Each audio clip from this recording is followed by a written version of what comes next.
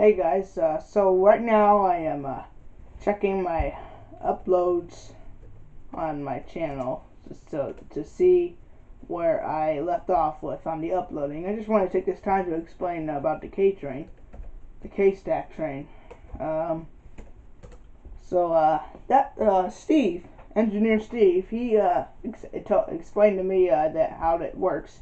It ships. He says it ships mostly everything. They run two a day each direction, and they usually run it southbound and not northbound. But apparently tonight was northbound. Got all mixed up. So yeah, just wanted to tell you about the K train. Also, yeah, it was.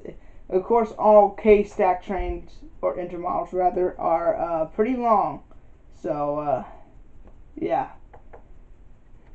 They're pretty long. They've been sending stack trains around too, but they don't have DPUs. K trains do have DPUs, pretty much always.